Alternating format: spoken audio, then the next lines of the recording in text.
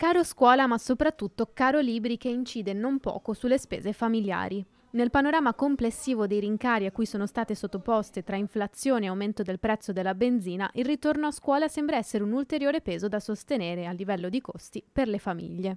Stagionalmente si ripropone questo problema delle famiglie e che a mio avviso non è il problema, è uno dei problemi. Sicuramente è un momento in cui si aggiungono anche le spese dei libri, che però dobbiamo anche riflettere sul valore, cosa si va a comprare quando si comprano i libri per i ragazzi, e questo rispecchia purtroppo anche lo stato sociale, il momento della scuola, la crisi della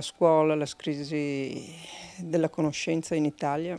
Dai librai la consapevolezza che l'aumento dei prezzi rende difficile far quadrare i bilanci familiari, ma l'invito è quello di riflettere su cosa si sta comprando. Irrisorio, il guadagno delle librerie sui libri di testo. Noi librai guadagniamo pochissimo, soprattutto sulla scolastica. C'è un margine molto basso e invece si è creato questo pensare da parte delle famiglie che il costo è sempre un costo che si può cambiare. Quando arrivano qui mi dicono il prezzo del libro 24, c'è scritto, però mi chiedono sempre ma quanto costa? Quanto costa? 24. Si parla di un guadagno che è compreso tra il 13 e il 18% a libro.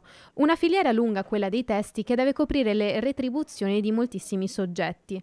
Non solo gli stipendi, quindi, ma anche gli straordinari nel periodo di distribuzione per le scuole e il personale assunto esattamente per l'occasione.